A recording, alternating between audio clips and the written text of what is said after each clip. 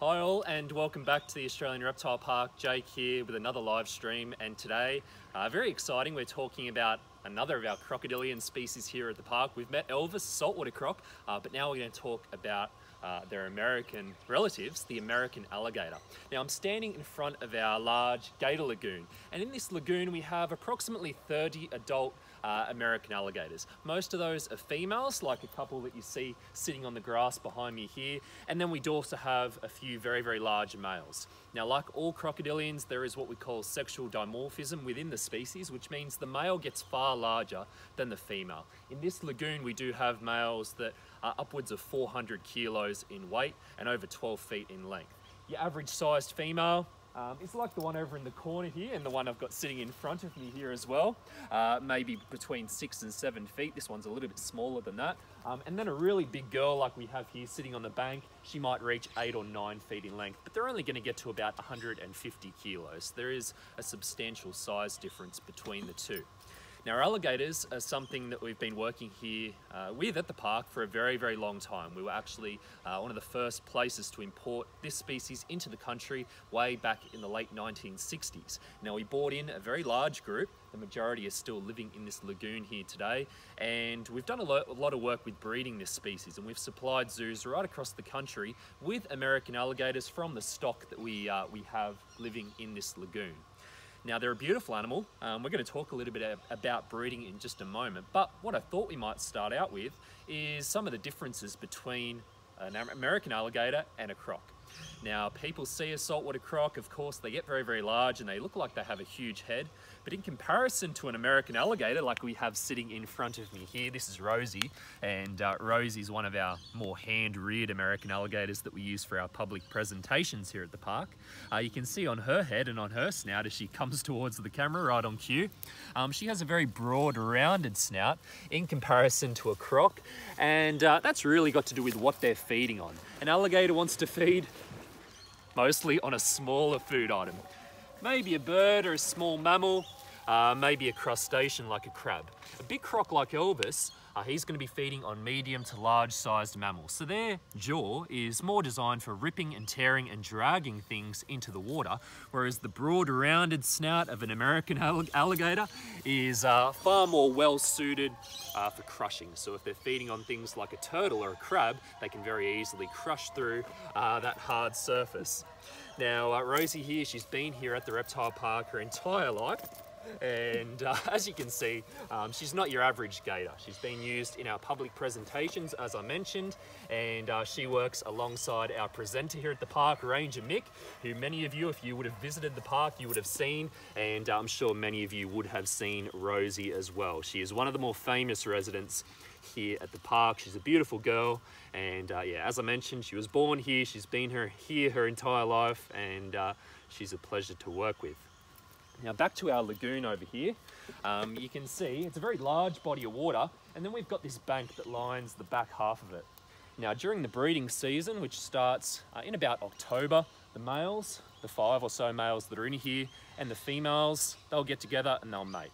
Now, they go through the process, and of course, the females will become what we call gravid, which basically is the reptilian equivalent of being pregnant, and they will begin to develop eggs. Now, what they do, once they've got eggs developing inside them, they go up onto the bank and then they'll make a nest, which is something that all crocodilians have in common. They build a nest in which to deposit their eggs. Now, in alligators, they basically build what we call, oh, it is a nest, we call it a nest, but it's basically just a big mound of sticks and leaves and rotting debris. If we come over here, you can actually see an old nest that's sitting here, still in that mounded shape, but it's lost most of the material. When it's a nice fresh nest that the female has just made, it's really well covered up. It's got tons of leaves on it, all sorts of debris, and basically what that's going to do is act as a chamber or a place that those eggs can sit in whilst they're incubating, and they're protected. The female will sit near the nest and protect it vigorously, but of course the temperature within the nest is what's going to cook or incubate those eggs throughout their incubation period. So it assists in hatching those little gators out. Now, we've actually got an old egg here which I can show you. You can see a very nice white egg. This is quite typical of what most crocodilian eggs look like. and it's quite elongate, a little bit larger than a standard chicken egg. And when the egg is fertile, you can actually see quite a nice band running down the middle of the egg. And also you'll be able to get a torch and do what we call candling, where you put the torch to the egg, and once that embryo has started to develop within the egg, you'll begin to see veins form inside. That is a good sign that your embryo is developing well inside the egg. Now, the incubation period for an American alligator is between 60 and 65 days, and after that your baby alligator is going to break through that egg. They've got a tiny little egg tooth which they'll develop on the end of their snout. They'll crack that egg and then they break out of it. Now, we don't have any brand new alligators here to show you, but we do have one that's just a yearling, 1 year old. So I'll pop the egg down and we can have a look at him here.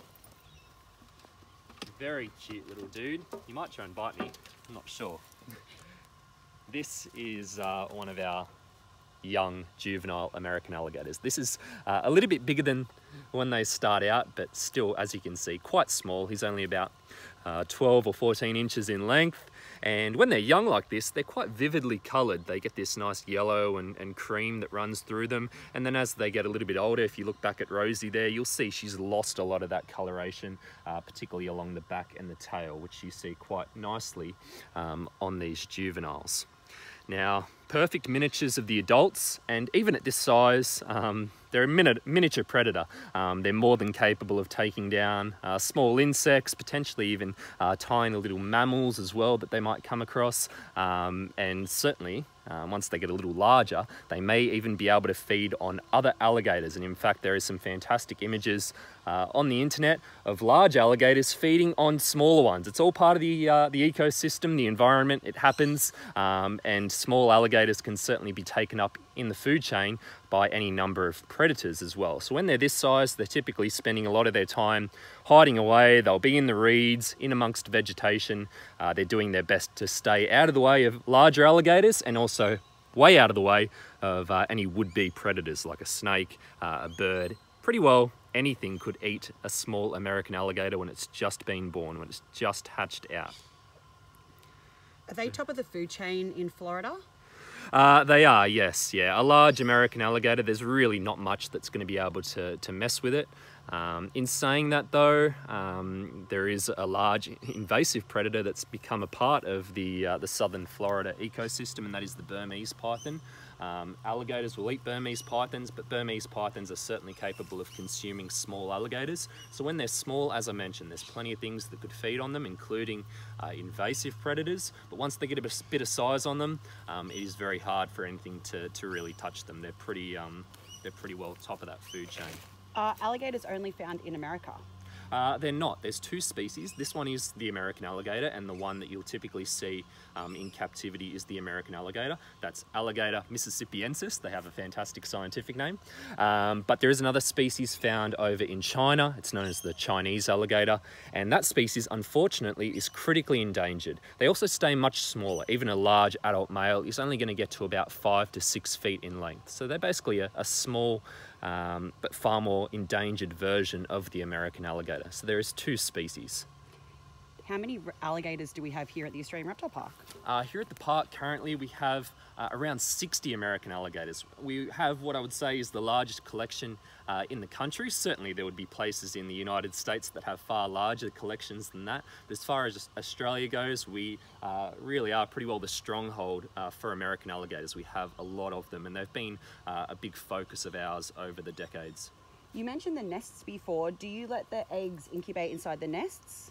We don't know, and there's good reason for that. I mentioned before the breeding season, it starts in about late October into November, just as we're coming into summer. And in fact, when the female American alligators are laying those eggs inside the nest, it's about the New Year's period, typically when we have some of our hottest days of the year. So we actually have to remove the eggs in order for them to survive. If we were to leave them in there over our summer, which typically gets far warmer than where they're found, those eggs would simply cook inside the nest and they would not hatch. So if we do want to hatch alligator eggs, we have to take them out of the nest manually. We restrain the female, or we distract the female, or get her away from the nest because she is going to be quite protective, and then we'll place those eggs into an artificial incubator where we can closely control the temperature of those eggs so that they hatch. How well can alligators see underwater? Reasonably well. All crocodilians have what we call a nictitating membrane, which I may be able to show you here. He's just closed his eye, and if you look carefully as he opens it, they have basically a lens that runs across the eye.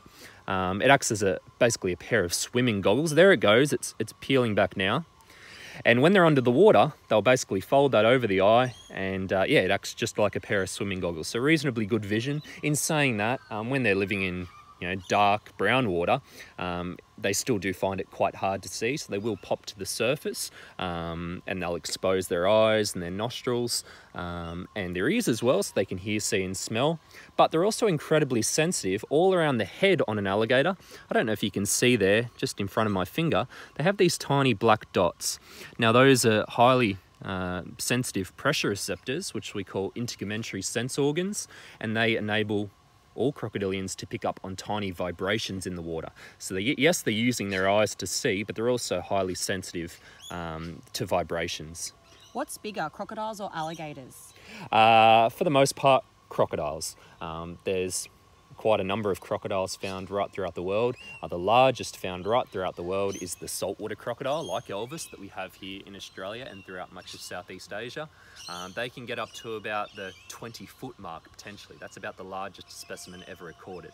A big male gator, he's going to be getting to about 12, maybe 13 foot. So there is a bit of a size difference between the two, but in saying that, alligators are very stocky. They're very solid animals, and they can still weigh up around that 500 kilo mark potentially for a really big, robust boy. So the last time we were live with alligators, you were feeding them. Why aren't you feeding our alligators today? Well, you might feel it if you go outside today. It's a little bit cooler. It's down around in the low 20s, 20, 21, 22 degrees Celsius today. A little bit cooler. We are coming into winter. And because these alligators live in basically a naturalistic lagoon where we don't provide any supplemental heating, they will go through that winter cooling period. Now, reptiles are ectothermic. They require the sun's energy, basically, or heat, in order to carry out their daily activities, and that includes the digestion of food. If a reptile, including an alligator, is in suboptimal conditions, like they are during winter, they cannot digest the food if they were to eat it. So there's no point us feeding an alligator in May, June, July, August, because it's not going to be able to digest that food, and it could lead to some health issues as well. So we only feed the alligators when we know that the temperatures are warm and they can adequately digest that food that they're taking in. Are they strictly carnivores? They are, yeah. As I mentioned, there's a lot of variety to the diet. They'll feed here in captivity on a wide array of meat, from beef to deer. We feed them occasionally with rats and mice, so rodents. So they eat a wide variety of things, but they are strictly carnivorous, yes. And in the wild, what kind of things do they eat? In the wild, they'd be feeding on slightly different things to what we're feeding them here. Of course, we are not going to feed out turtles. We love turtles here at the park. We're a reptile park. But in the wild, quite a large portion of particularly a smaller gator's diet would be turtles. They live in areas that have a lot of different turtle species. They're also going to be feeding on the small native water birds that live in the southern or southeastern part of the United States. So there's a wide variety of things that they'll be feeding on, and they probably get a lot more variety in the wild than they would typically in captivity. Can crocodilians breathe underwater? They cannot. They need to come to the surface to take in air and oxygen, but they can stay underwater for a very, very long time. I mentioned before when we were feeding Elvis a couple of times that he could stay underwater for about 3 to 4 hours. The smaller freshwater croc that we have here in Australia, it's been documented being underwater on a single dive for over 7 hours. So whilst they do need to come to the surface to take a breath, they can stay underwater for a very, very long time. Do they have a good sense of smell? They do. They've of course got those nostrils, which you might be able to see right on the end of the snout. And the interesting thing about all crocodilians is everything is located on the top of the head. They're perfectly adapted for living in water. So all this alligator has to do, if he wants to hear, see or smell anything with those nostrils, he just pops his head to the surface. It all lays on the same horizontal plane, and he can do that. He doesn't need to expose his entire body. He only needs to expose basically the very top of the head, and he can do everything that he needs to, include smell. So that kind of goes with their camouflage as well. Do you want to just go through how, they do, hide themselves in the wild? Yeah, absolutely. So as you can see, American alligators are quite dark in colour. They've got a lot of black and dark brown on them. And then, as I mentioned, when they're juveniles, they do have a bit of yellow on them as well. But as adults, they're a very dark animal. We might come a little bit closer and look at this big female sitting here. Now, that darker coloration, it helps in two ways. One of them is to assist in thermoregulation. If you are darker, you're going to be able to absorb heat more readily than if you are lighter in colour. So that darker coloration enables them to absorb heat, meaning they only need to bask for a shorter period of time, but it also enables them to blend in very, very well with the darkish coloured water that they're typically living in.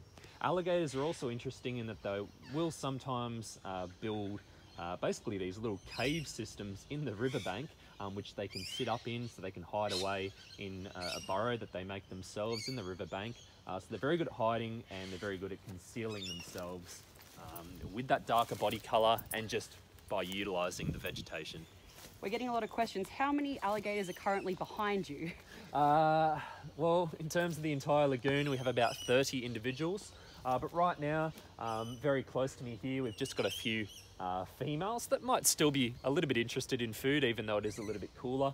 And then, as I mentioned, many, many more out and about. If you look over there toward the middle of the lagoon, you can see our feeding ramp, where during summer we do a demonstration of feeding them off the end of the ramp. It's very exciting, and during summer when they're far warmer, they're very energetic. The females will chase us around and they jump up for their food and get it off the end of the ramp. So it's a pretty exciting thing to watch our alligator feeding, which occurs during the warmer months. All right, we might do a last question. Is it true that you can determine the sex of the eggs and of the babies by the different temperatures? Yeah. One of the interesting things about crocodilian eggs is they are well, the gender of the offspring is determined by what temperature the egg is incubated at.